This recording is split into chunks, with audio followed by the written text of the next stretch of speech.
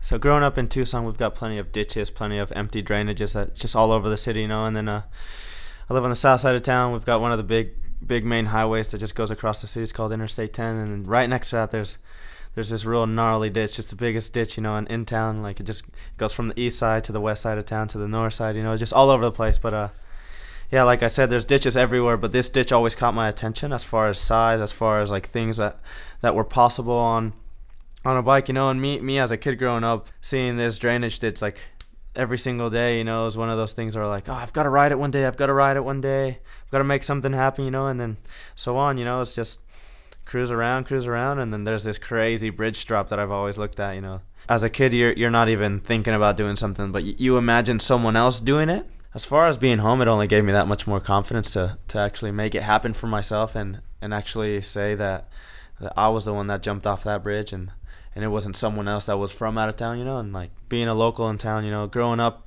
where creativity and just the fun of BMX brings that joy to, you know, just cruising through a ditch with your friends, you know, trying to figure out what's possible and what's not possible on a bike, and just looking at a bridge, you know, and looking at that drop, going up there, standing up there without my bike, you know. It was unreal, you know. It was that moment that I realized, like, you know, I called it out, I gotta do it, I gotta make it happen, you know. And I don't know, it's one of those things that just means a lot more to me, that it's literally down the street from my house, and it's a thing that I can look at now and be like, hell yeah, I got that done, instead of saying, oh, you know what I mean, like I need to film that, like every single day was gonna haunt me, I feel like. So just getting it done actually gives me that joy and satisfaction of an achievement, you know, that I've been wanting to do for the last 15 years.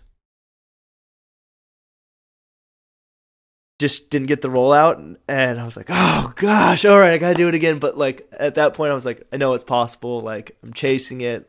I'm on the right path.